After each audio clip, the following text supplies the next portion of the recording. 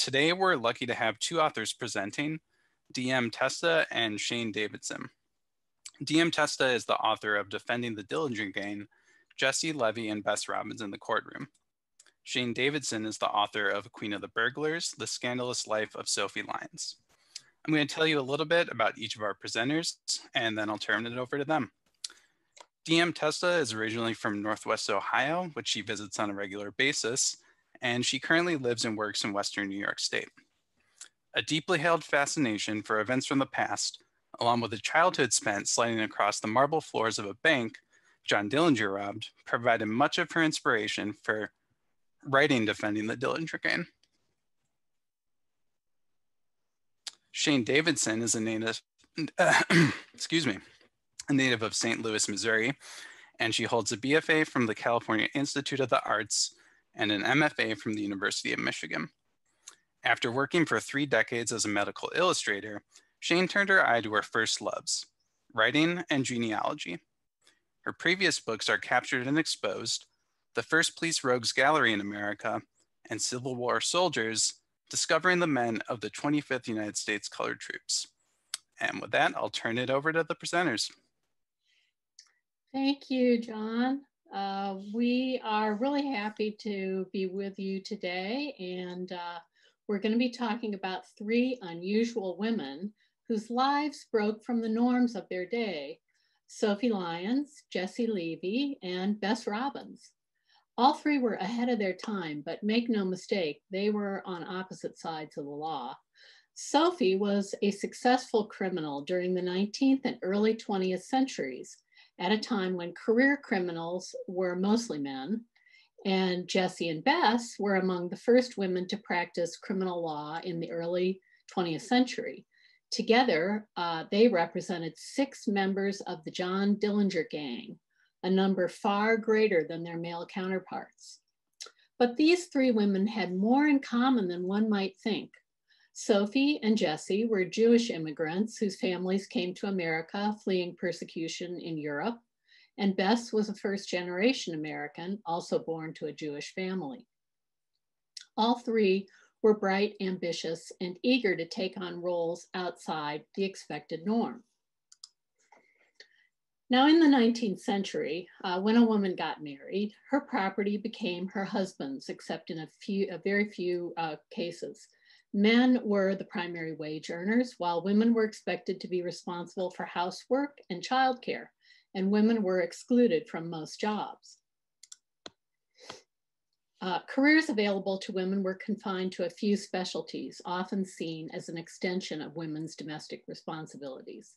Working class women in particular struggled to support themselves and their families with low-paying, low-status jobs, such as the sweated labor in the textile trades. Middle and upper class women generally didn't work outside the home. So my book, Queen of the Burglars, is a biography of a criminal named Sophie Lyons. And we're going to start with her because we're going farthest back in time, and then we'll be moving forward. 100 years ago, Sophie needed no introduction. If people hadn't heard of her already, they had gotten to know her in 1886 when Thomas Burns, head of the NYPD Detective Bureau in New York City, published his book, Professional Criminals of America. The book was a compilation of mugshots and biographies of 204 notorious criminals. Sophie was one of only 18 women Burns included in his book. And here you see her in a page from the book. So there were fewer than 10% professional criminals were women at that time. And so Sophie published her own memoir in 1913. And by then gallons of ink had been spent recounting her criminal adventures. So in order to write my biography, I set out to determine what was fact and what was fiction. I used genealogical sources to create a family tree for her, and I found criminal records and newspaper articles to build a timeline of her life. I also discovered documents from the appeal of her estate to the Michigan Supreme Court that contained firsthand accounts of her life from family and friends. So let's explore Sophie Lyons, a woman who was on the wrong side of the law for most of her life. Sarah Sophie Van Elken was born in Germany in 1847. Her parents came as immigrants to America in 1854. The following year, Sophie and her siblings and cousins arrived in New York City, so they traveled separately from the adults. The Van Elken family settled on the Lower East Side of Manhattan, a place known for poverty and criminal gangs at that time. And if you've watched TV shows like Copper or The Alienist, you'll have a sense of what life was like then in this part of New York City. For the poor, it meant living in crowded and squalid conditions. Sophie's parents, Jacob and Mary, made their living through crime. Jacob was a fence who sold stolen goods, and Mary was a shoplifter and pickpocket. The couple trained their children to be criminals. Mary coached Sophie in pickpocketing when she was still a child and forced her to steal. She dressed the little girl in nice clothing so she would fit in, and then mother and daughter rode the ferries and went to stores and museums in the wealthier parts of New York City. Sophie was beaten if she didn't work hard enough at her job of pickpocketing and shoplifting. So Sophie, not surprisingly, was arrested several times while she was still a child. And later in life, she recalled how she enjoyed being arrested. And this is truly sad because the officers gave her candy and it got her away from the beatings and the strife of her life at home. In 1860, when she was 12, Sophie was convicted of burglary and sent to a juvenile detention facility on Randall's Island called the House of Refuge. The House of Refuge could only be accessed by boat, which meant it was impossible to escape from. And even though the idea was to train young people and help them join honest society, conditions there were very harsh. Corporal punishment was used regularly on the inmates, and discipline was very rigidly enforced. Unlike her previous arrests, when she might have been given candy and was never held for very long, this was a very serious incident for her. We don't know exactly how long she was at the House of Refuge, but it was at least a few months and possibly as long as a year. So she was trained in servant's work, and when she got out, the idea was that she would be able to earn a living on the bottom rung of society. Sophie decided that this life was not for her. So instead of going straight, when she got out, she went right back to pickpocketing and shoplifting.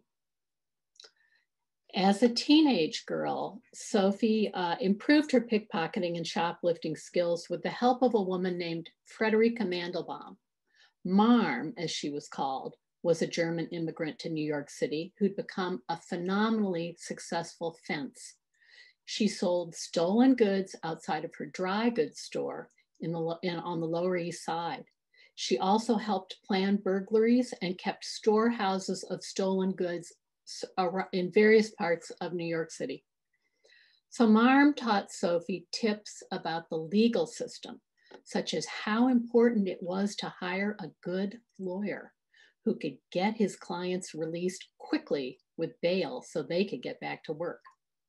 And on the social side, Marm was famous for the fancy parties she threw in her home, criminals with whom she worked. Sophie met and became friends with many professional criminals in New York City through Marm Mandelbaum.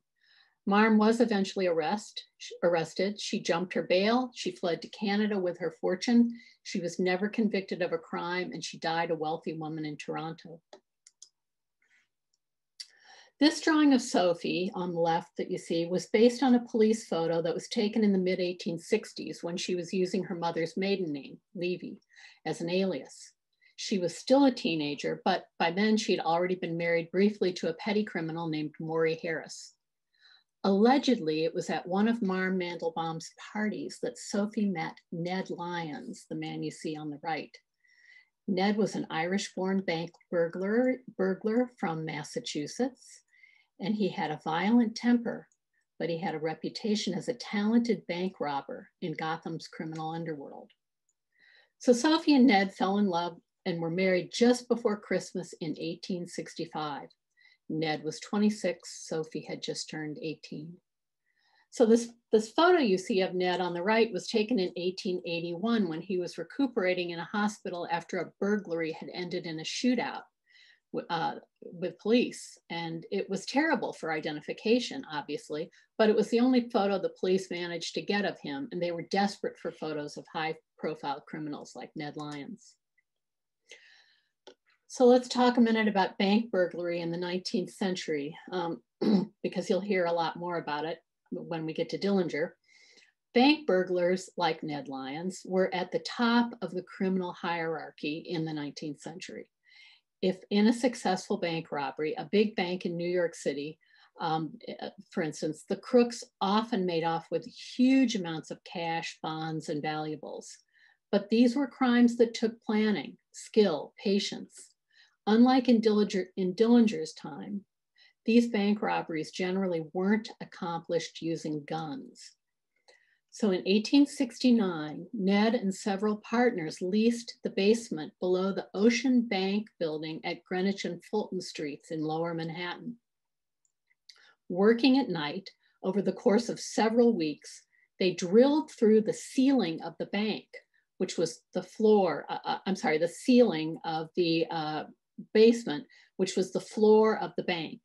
And then on a Sunday, when the bank wasn't guarded, they removed the last of the flooring and broke into the vault. They made off with a fortune, estimated to be worth between $500,000 and $1 million, and that is in the currency of that time. The bankers didn't want to admit publicly exactly how much money had been stolen because they were so embarrassed that they had left the bank unguarded. Now, Ned and Sophie could have retired from crime right then and there. They would have been enormously wealthy, but they did not. Ned actually truly enjoyed robbing banks, and Sophie enjoyed pickpocketing and shoplifting. Both of them were eventually caught and convicted of those crimes, and so it was that in 1871, they ended up together at Sing Sing Prison, 30 miles north of New York City. And in early December 1872, Ned was able to escape from Sing Sing through an elaborate plot he had hatched with the help of colleagues outside the prison walls, and also using some of the money that he'd stolen from the Ocean Bank. So just before Christmas, he returned and helped Sophie escape from the women's prison. They went to New York City, picked up their children, and fled to Canada. Now, unlike the typical woman of the time, Sophie had no plans to give up her career to keep the home fires burning. Nonetheless, between 1866 and 1891, she had at least 7 children. Only 4 of them lived to adulthood, the ones you see here: Florence, Victor, Charlotte, and Sophia. She placed her children in boarding schools and continued to work as a criminal all throughout their childhoods.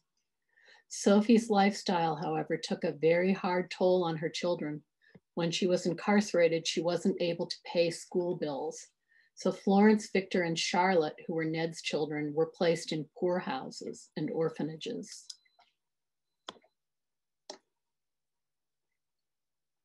By the late 1870s, Ned was in prison again, and Sophie had to be earning a living on her own. She came up with a new plan for raising cash, honey traps for the purposes of blackmail. What you are looking at here is the Revere House Hotel in Boston, Massachusetts. This was one of the premier hotels at that time in Boston.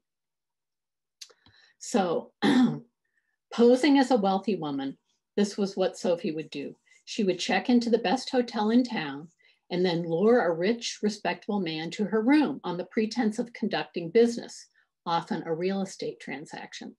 Once he was in the door, Sophie would remove her clothing and suggest the man get into bed with her.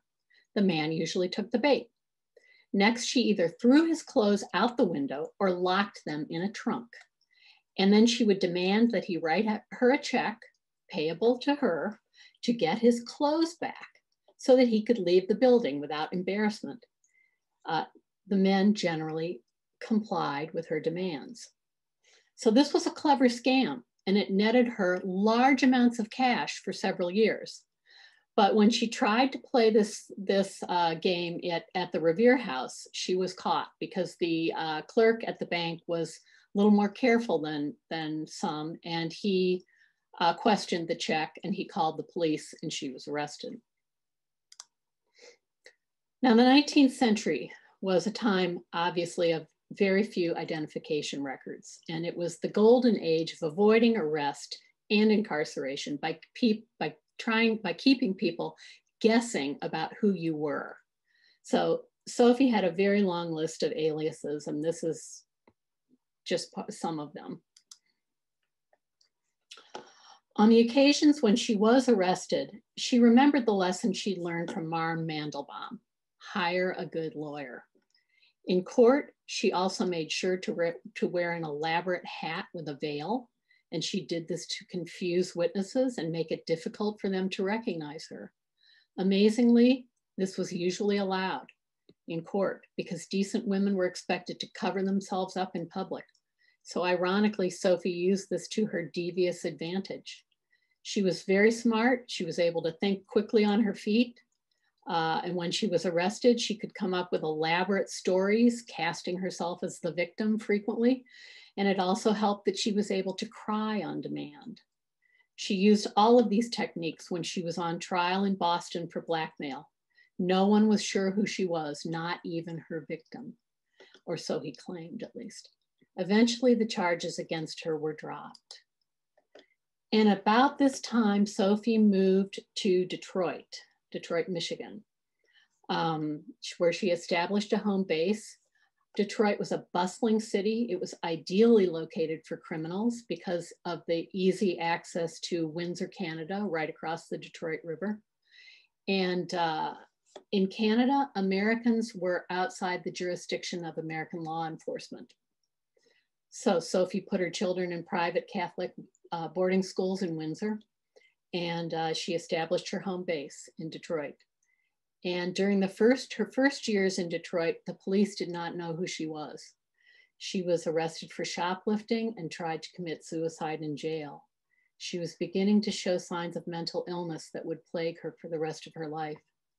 She also began making pickpocketing expeditions around the Midwest. She particularly liked to go to larger cities in Ohio for these criminal adventures. She could easily get there by train. So she would steal things and mail whatever she'd stolen back to her housekeeper in Detroit. And eventually she was arrested. She had tried to shoot a Detroit man she'd blackmailed, but luckily for her, first of all, she missed. And he decided he did not want to testify against her in court. But in 1881, she was charged with pickpocketing in Ann Arbor, the home of the University of Michigan, just a brief train ride away from Detroit.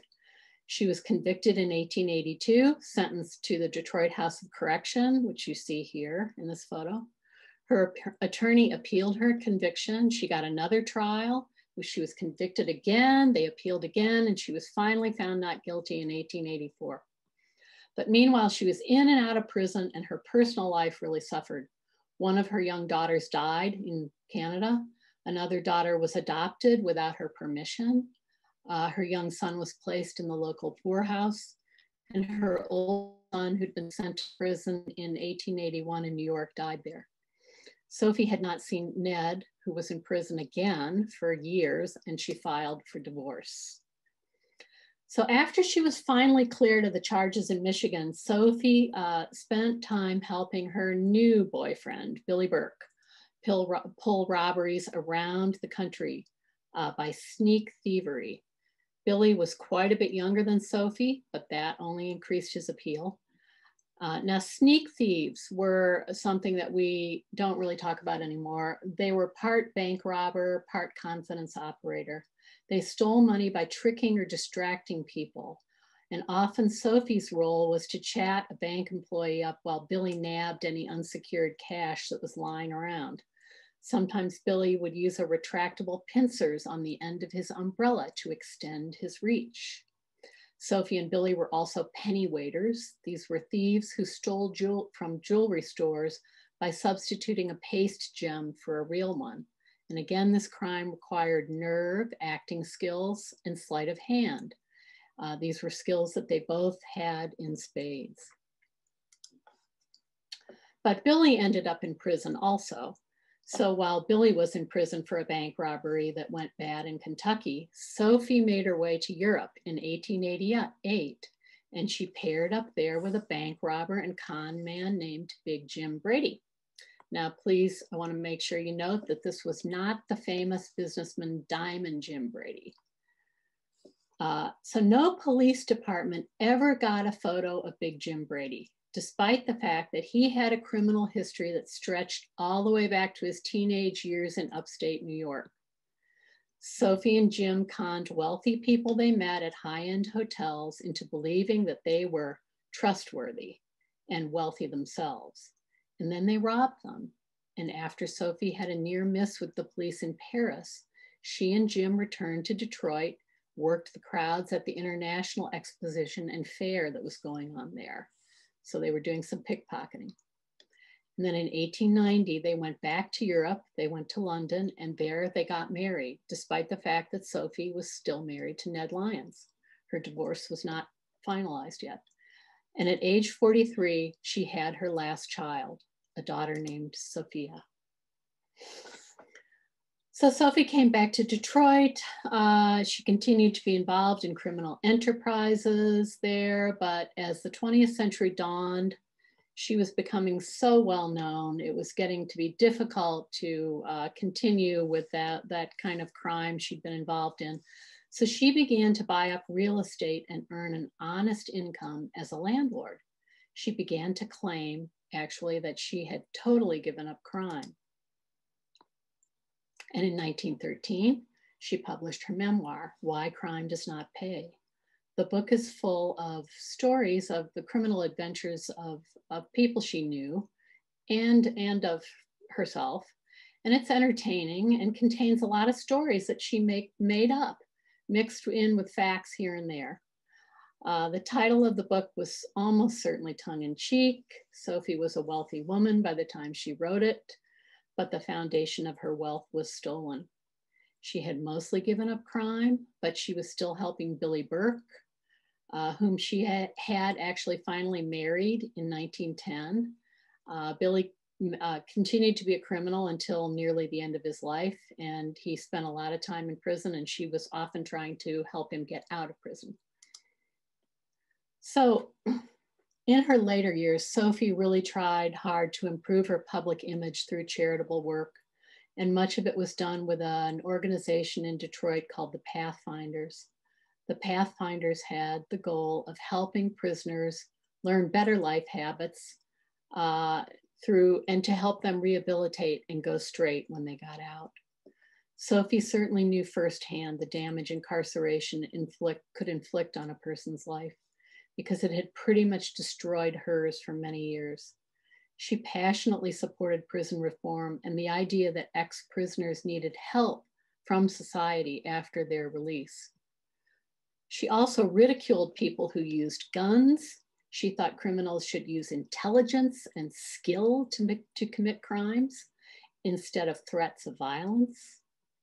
The truth was, though, that she was proud of her legacy as a successful criminal woman, and that pride cost her any chance of rehabilitating her reputation.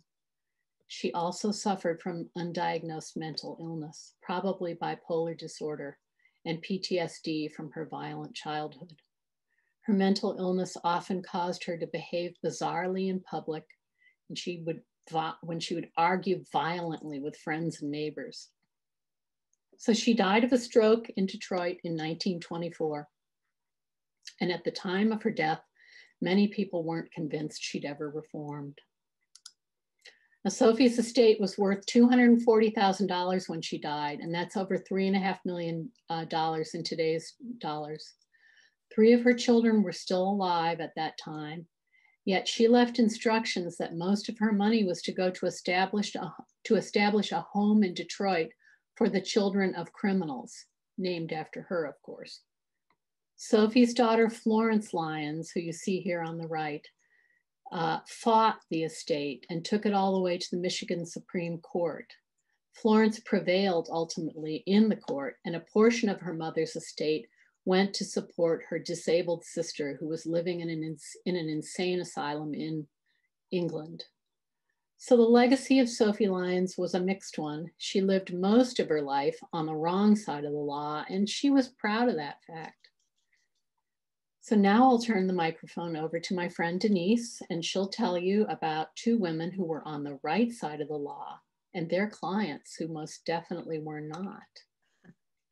Thank you, Shayne. All right, well, by 1920, when women were given the right to vote, all states admitted women to the bar, but however, not every state allowed women to serve on juries. So what this meant was many women attorneys weren't considered real lawyers, and they were forced to accept jobs as stenographers or librarians in law firms.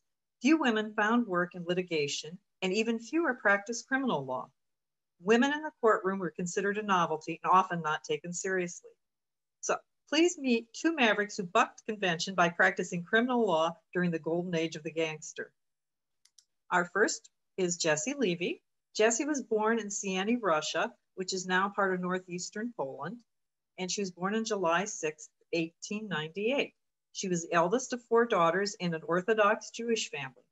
In June of 1904, the family immigrated to America, and they finally ended up in South Bend, Indiana. Jessie dropped out of school at the age of 16 to help support her family, and she found work in an attorney's office, which is probably where she first got interested in taking up the law. And at the same time, she also became a reporter for the South Bend local newspaper. Several years later, she took a job in an appellate judge's office and began taking classes at the university. In 1918, she became the first woman admitted to the Indiana University of Law. At the same time, she returned to earn her high school diploma at Shortridge High School in Indianapolis. And with her spare time, if you can believe that she had any, she used that as a law clerk. This is a picture of Jessie just shortly after she graduated from law school. Jessie was first and foremost always a suffragist. She became an attorney to focus in on women's issues, especially married women's issues. And again, like I said, as Shayne had said earlier, married women often lacked legal means to control their own destiny. This is an article from the 1960s, 1966. And they did an interview for her because it was the anniversary of the passage of the 19th Amendment. And after that 19th Amendment had gotten passed, Jessie cautioned a reporter not to expect suffrage to automatically change things, except for giving us the right to vote. So how did somebody that was interested in women's issues and suffrage and things like that ever get hooked in with John Dillinger? Well, handsome Harry Pierpont is the answer. For Jessie Levy, paid customers were a scarce commodity. Most of her business came from divorce cases. But on June 1st, 1925, she embarked on her first major criminal case. She had as a client Earl the Kid Northern. He was a 22-year-old bank robber who belonged to a gang headed by handsome Harry Pierpont. And Pierpont was the same age as Earl the Kid Northern, but he was considered a career criminal already. And handsome Harry Pierpont would go on to become the mentor of John Dillinger. And he's often been credited as being the brains behind the Dillinger gang. So in a courtroom that was jam-packed with spectators that were really interested in seeing a woman attorney for the first time, Jessie Levy was able to achieve a better than expected outcome for Earl the Kid Northern using Harry Pierpont as a key witness. Our second attorney that I'd like to talk about today is Bess Robbins. She was 6 years younger than Jessie, but had a similar background. She also went to the Indiana University of Law School, and she had graduated early from it. She had to wait, once she graduated, she had to wait a bit until she turned 21 so that she could actually practice law. And in addition to women's issues, Bess was also keenly interested in prison reform and revamping the parole system. And kind of a real interesting tidbit, John Dillinger would be one of a group of convicts whose parole she convinced the Indiana governor to expedite. So Bess was also, besides being an attorney, she was into politics. She was one of the earliest women to serve in the Indiana House of Representatives, and she was the first woman elected to serve 3 consecutive terms in 1933, 1935, and 1937. And in this article, Bess is quoted as saying she enjoys her criminal work perhaps more than any other phase, And in the future, she hoped for a straight murder case, her nearest being so far was a case of assault and battery with intent to kill. So pretty soon she would get her wish. All right. Yeah, we've talked about John Dillinger here a little bit. Let's actually get into a bit about his story. Surprisingly, John Dillinger had a very short career as a bank robber. It was approximately from May or June of 1933 to July of 1934. But when he was in the penitentiary at Michigan City, he became friends with a clique of bank robbers. And seeing that he was going to get paroled earlier than the rest of them, the leader of the group, Harry Pierpont, who we've talked about a little bit before, actually trained John Dillinger to be the outside man to facilitate their escape. So once outside, John Dillinger began robbing banks to raise money for what would become the largest prison break to date. The bank above is Bluffton, Ohio, where I was born. That was the one that I actually, when I was a kid, had a passbook savings account at. It's also the beginning of the Dillinger saga. He went around and he was robbing all these little banks in Indiana, in Ohio, in Kentucky, and probably a few other places too that they're not quite sure of. And, it was earning money for this prison break.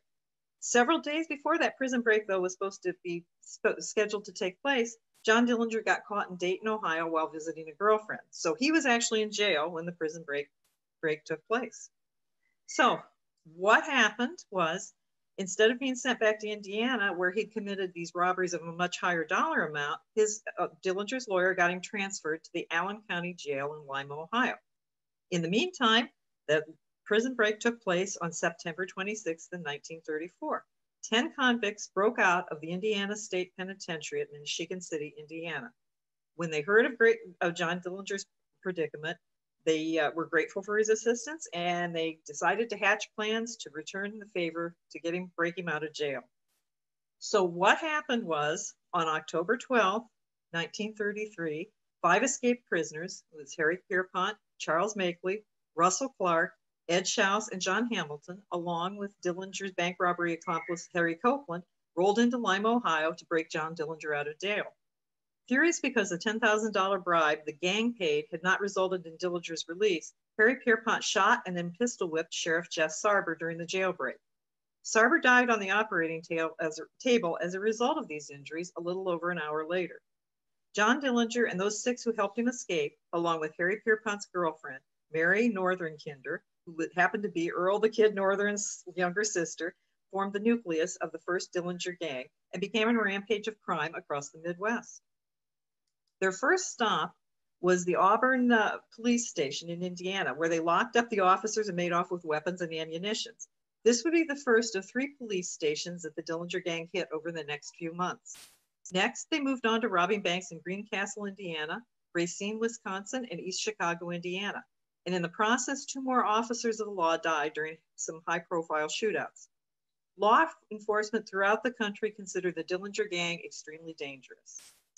So by now, every move of the gang was considered newsworthy. When Tucson, Arizona police captured 5 members without a shot being fired, the event made front-page headlines around the world. And this is when Jessie, Levy, and Bess Robbins became involved.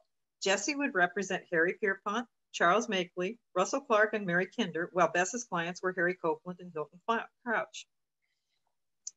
So what happened was, eventually it was agreed on out at Tucson that Harry Pierpont, Makeley, and Russell Clark would be returned to Lima, Ohio to face charges of murdering the sheriff, while John Dillinger was sent to Crown Point, Indiana. The armed gentleman you see there in the photo standing behind Harry Pierpont is Don Sarber, who was appointed the interim sheriff after his father died. At 24 years old, he was the youngest sheriff in the country at the time. And to add even more pressure to the job that he was already trying to do, Don's mother happened to be one of the eyewitnesses to his father's assault and subsequent death. The second of Jessie Levy's clients was Charles Makeley. And although Sheriff Jess Sarber had told his son and some other people before he died that his assailants were all big men, Charles Makeley was one of the shortest members of the gang. He stood at about 5'7". He would be tried for murder because one of the other members of the gang that actually probably was one of the ones that were in there to help assault Sheriff Sarber wasn't able to be extradited back to Ohio. Bess Robbins blocked the extradition of her client, Harry Copeland, who stood at about 6 foot tall. The third member that Jessie Levy represented was Russell Clark. He stood at about 6'1". Each of the three murder trials that Jessie participated in ran back to back. So what that meant was when the jury reached a verdict for one man, the next man's trial would start on the following Monday. So in the case of Russell Clark, this left Jessie Levy with less than 24 hours to prepare. And another problem with these trials being held so closely together was that the transcripts were often delayed by a day or so, which really made it difficult for the attorneys to discover any discrepancies that happened to be in the eyewitness testimony. What added even more excitement to the trials was 2 days before the first murder trial, which was Harry Pierpont's, John Dillinger escapes. He supposedly carved a wooden gun and used that to bluff his way out of the Crown Point jail in Indiana. So after receiving multiple threats, Pierpont's attorney quit the night before the start of the trial. Confident that they chased off any competent attorney, the prosecution was shocked when Jessie Levy arrived the next morning to defend Harry Pierpont. So things were already crazy in Ohio. It got even more crazy. The National Guard were called in, machine gun nests were built, and all the train stations and roads leading into Lima had checkpoints for anyone going into the city. Anyone who entered that courthouse, with the exception of the judge and the prosecution, were subjected to a standard Detective Bureau body search. During the questioning of the jury, again, what would happen was while interviewing prospective jurors, when it became Jessie Levy's turn to ask questions, the National Guard would begin target practice outside the courthouse. It got even more interesting because during the second day of Harry Pierpont's trial, John Dillinger and his new gang, including Babyface Nelson, robbed the Security National Bank and Trust Company of Sioux Falls, South Dakota. And it just kind of went from there. 4 jailbreaks, 3 murder trials, 2 stays of execution, and a case dismissed. Later came these headlines. And that top one is the courtesy of the special agent in charge of the FBI's Indianapolis office. So when you read these, I mean, it really runs the gamut of, of how Jessie Levy was regarded in how she represented these folks. Everything from that she was on the take to that she was very competent. And I guess you can kind of ask ourselves, what can we take away from these clippings about how Jessie and Bess were considered? Well, their legacy is a good one. Jessie was one of 6 Indiana women to attend the first National Association of Women's Lawyers Conference, which this is the group shot that you're seeing. And both she and Bess did a lot to fight against protective legislation. And protective legislation is basically discriminatory practices and laws that restrict women's access or other minorities' access to the courtroom and the office. And what this boils down to is really the 19th Amendment didn't guarantee any woman the vote. Instead, laws reserving the ballot for men became unconstitutional. Women still had to navigate a maze of state laws meant to keep them from exercising their rights. And this is where Jessie Levy and Bess Robbins really made their most lasting contributions. Their unwillingness to back down from the causes they believed in, as they demonstrated so well with the Dillinger gang, served them well. History may have forgotten about Jessie Levy and Bess Robbins, but the legacy they left behind still remains. So just a few final thoughts about Sophie Lyons and Jessie and Bess. Sophie Lyons spent most of her life as a criminal at a time when there were few female professional criminals. That lifestyle, it had a lot of challenges, yet it seemed in the long run to serve her well. She ended up wealthy and is still one of the best known criminals from that era. On the other hand, Jessie and Bess were law-abiding women who pursued atypical careers as attorneys. They weren't afraid to represent the outcasts of society, including criminals, but times and the changing social norms eventually forced them to put this part of their careers behind them. When books on the John Dillinger gang began to enter the marketplace, attorneys Jessie Levy and Bess Robbins vanished from the record. It became a boys-only club with just a handful of passing references told from the perspective of what made a good story, and really nothing much pertaining to fact. And oftentimes they were dismissed as being incompetent or kind of on the take. So hopefully our attitudes are changing. I'd like to share a quote from Jeanette Bates, one of the first women to join an attorney general's office. It kind of sums up things pretty well, I think, for the 3 women on the opposite sides of the law. Some women will make good in the courts, some in the kitchen. A woman's place is wherever she makes good. Thank you very much. Are there any questions? Thanks, Shane and Denise. Sure, thank you. Yeah. Yeah, no, that was great. And yeah, if anybody has any questions, feel free to pop them in the Q&A. Okay. I know I have one question for you, Shane. I know that you said that Sophie wrote her memoir later on in her life, and I can imagine there were a lot of interesting details in there. Yeah. And I'm wondering if any of those were incriminating to anybody. Incriminating. Yeah. Oh, well, they were incriminating, but the things had happened so long in the past that it wasn't like anybody was going to, be charged with a crime at that point, because it was mostly stuff that had happened in the 1880s. So she wasn't revealing anything crucial to anyone. And she also got a lot of things wrong. I think oftentimes she was using newspaper stories as the basis and then she was retelling them as if she had experienced the event itself, but she probably had not. Gotcha. So enough time had passed. Yes, a lot of time had passed. But that is not to say that she did not have enemies. She definitely had enemies. There were people who hated her, other criminals who hated her, without a doubt. So we have a few more questions coming in. One of them is for either of you guys to answer. Somebody wanted to know the role of Sophie's Jewish identity or of any of the other criminals. Well, Sophie really, she said she would make claims like that her grandfather was a rabbi. There's no evidence that was actually true. But primarily she wasn't religious, and she raised her kids mostly Catholic because her husbands were, other than her first husband, Maury Harris, who was Jewish, the other husbands were all Irish Catholics. So the kids were raised Catholic, but she herself was not religious, I would say. Okay, great.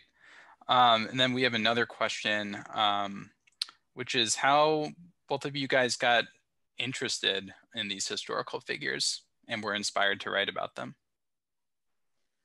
I guess I'll take this one at least at first. I had grown up in a part of Ohio, Northwest Ohio, where there was a lot of John Dillinger activity, and I heard a lot of stories besides just the Bluffton bank robbery. My maternal grandmother actually met one of the members of the Dillinger gang, so she had those stories to tell. So I was interested from a pretty early age on. And I actually purchased a copy of Thomas Burns' Professional Criminals of America that I purchased it at a bookshop in Detroit, Rare Bookshop. And I believe it was certainly owned by Sophie's daughter, Florence Lyons.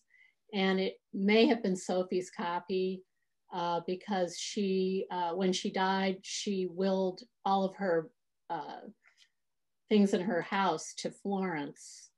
And so that got me interested in trying to figure out if it was really Florence's book, and sort of I started building a family tree for Sophie. I wanted to see if I could how difficult it would be to build a family tree for somebody who basically lied about themselves their entire lives. And it was hard.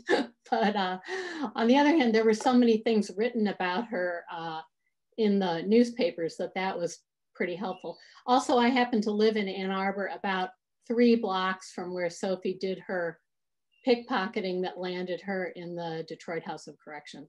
So that's what got me interested. Hi, this is Ed from the library.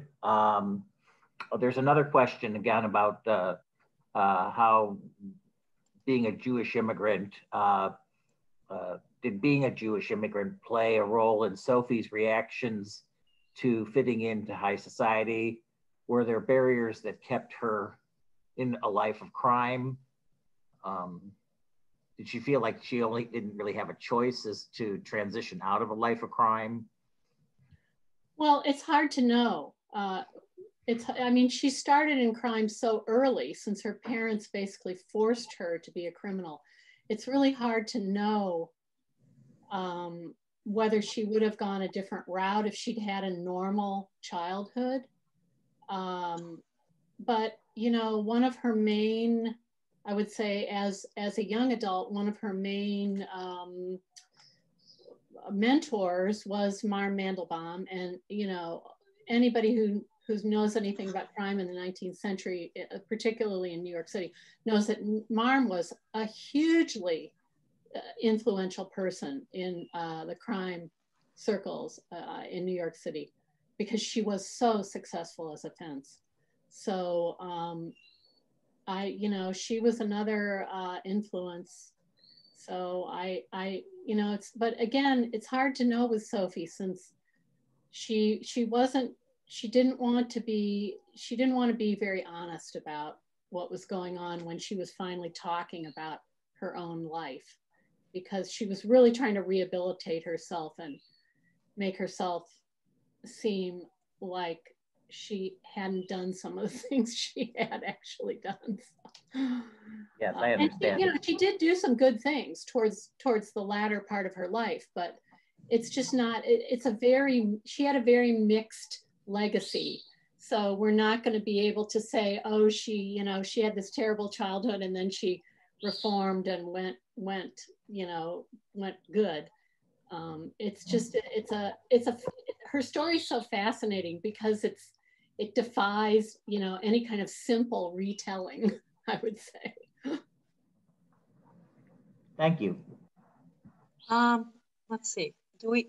Did they get any? Did any of the defendants get off? I'm assuming you're talking about Jessie, Levy, and Bess Robbins' clients.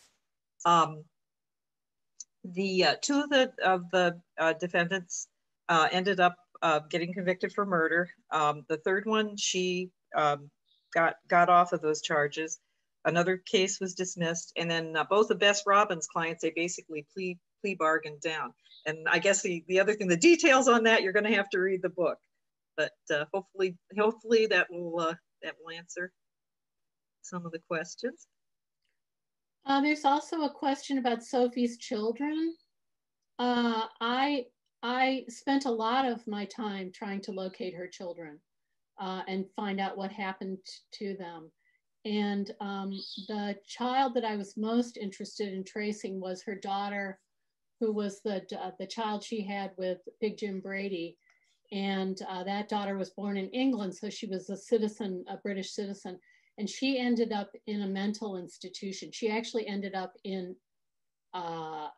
Bethlehem Asylum, which is sometimes called Bedlam Asylum.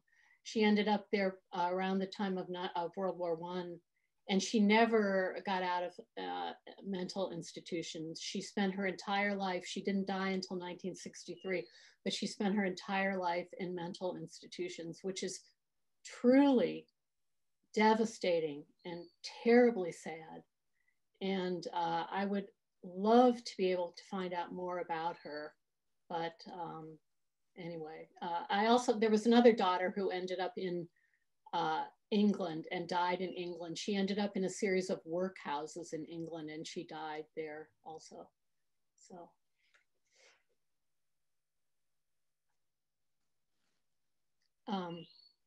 So did we answer the anti-Semitism question? I mean, I'm sure that anti-Semitism played a role because, you know, Jews coming to New York or to America in the mid-19th century were certainly not particularly welcomed at all. So that had to have played a role in how the family was treated. But also, you know, there were other groups. The Irish were also quite hated. So it's kind of hard to sort it out. Let's see. Do you have any other historical books on women? I'm working on one right now about actually, it takes place in Palos Park and Morgan Park. There's a murder that took place in 1924 that involves some women. So that's coming up. Were the women lawyers supportive of the suffrage movement? Yeah, most of them were. I'm sure there were a few that were more so than others.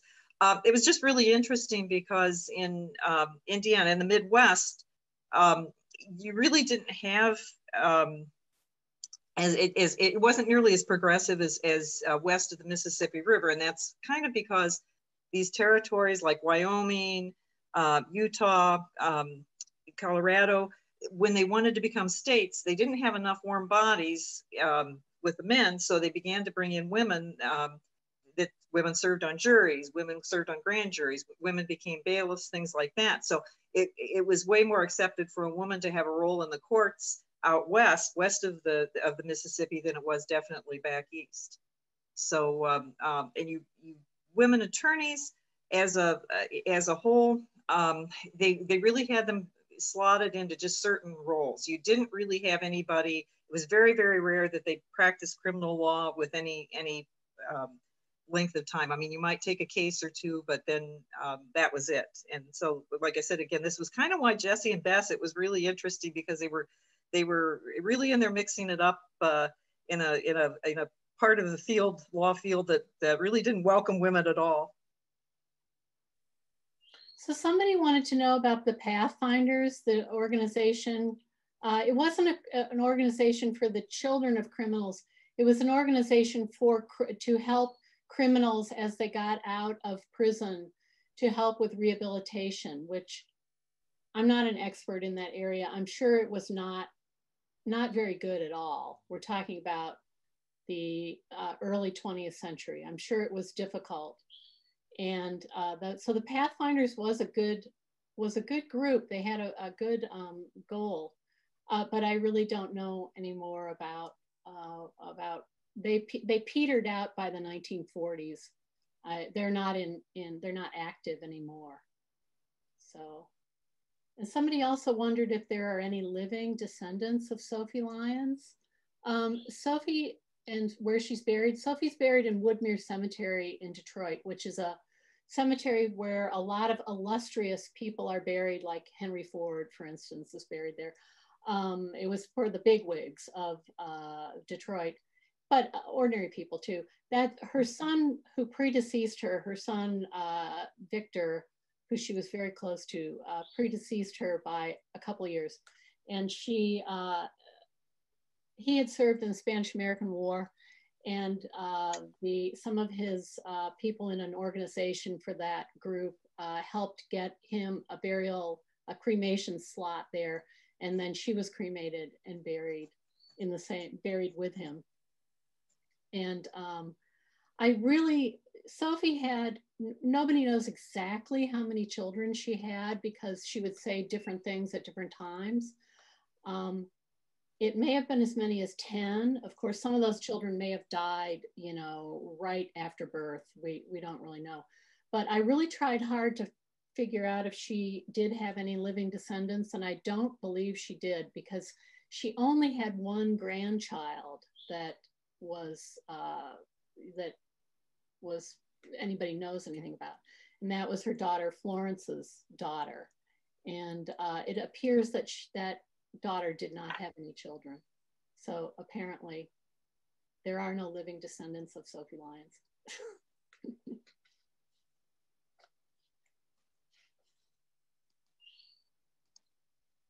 Great. Are there any more questions? I have one more if we have time for that. Sure. So I'm curious to hear a little bit more about what the research process looked like for both of you. I know, Denise, you were showing some newspaper clippings here and there, and I'm just wondering what putting all of that together looked like. Yeah, so I definitely did newspapers. I was also lucky enough, both Jessie Levy and Bess Robbins wrote a fair amount. And there was a fair amount of court transcripts that were left over from some of these cases. I think it's kind of interesting you know, nowadays we save everything, or you know, there's a lot more transcripts and legal documents saved. Back then, they really didn't keep all that many things, but I was lucky with that. I was lucky to run into a couple just separate interviews, standalone interviews that the women gave. Neither one of them had children. Neither one of them have any real close living descendants. So that part was a little bit tough, but it was something that had been a project of mine that went over quite a few years. I kind of started researching the Dillinger gang first, and I'd always wanted to write a book about them, but I never had a really good something I felt really passionately about, I guess. So when I discovered about Jessie, Levy, and Bess Robbins, that made the process a lot quicker. And I was able to discover that surprisingly, especially given what Denise just said, a lot of the Detroit court records from the 1880s, now we're going back 140 years here, they still exist at the Library of Michigan. It's absolutely amazing. I discovered that they're there. You can look through them, you know, they're these yellowing pages. Everything was written by hand. There were no typewriters. They're hard to decipher. But those court records for most of the court cases that Sophie was involved in Detroit are still there. And the appeal of the closure of her probate to the Michigan Supreme Court was also at the Library of Michigan. It's an amazing document. It's huge. It contains many depositions from people who knew her well. And it also includes a paperback copy of her memoir, which was sort of put in with all of these papers. There must be like 250 pages of depositions. And then there's the paperback book, and it's all like bundled together. And I don't think anybody had looked at it in years and years and years when I discovered it. And I opened it up and I showed it to some of the archivists, and they were like, wow, what is this thing? And apparently it was too expensive to have a court reporter or whoever would do that transcribe the whole memoir. So they just took a paperback copy and shoved it in with the rest of the stuff. So anyway. Yeah, that is really amazing, especially about the court transcripts and how long, you know, they've been able to preserve those. That's great. Yeah, we're lucky. So we had one more question come through the chat, and somebody wants to know how long it took for each of your books from start to finish, which I guess could involve the research process and the writing. Yeah. The Dillinger part probably took over 10 years. When I added in Jessie, Levy, and Bess Robbins, probably 2 years. So I'd done a lot of research prior to that about the Dillinger gang and different parts of that. And then, like I said, when I found the ladies, it really inspired me. It really went really fast. And I'm not going to be anywhere near as impressive as Denise. I'd say it took me about 2.5 years to do the research and write the book. So. Oh, and whoever wrote good luck, thank you very much. We appreciate it. Thank you. Well, it certainly takes a lot of dedication to put something like this together in both of your cases. So thanks for joining us today and for sharing all of this with us. Thank you so much. Well, thank you. We appreciate it too. Thank you. Bye-bye. Yes.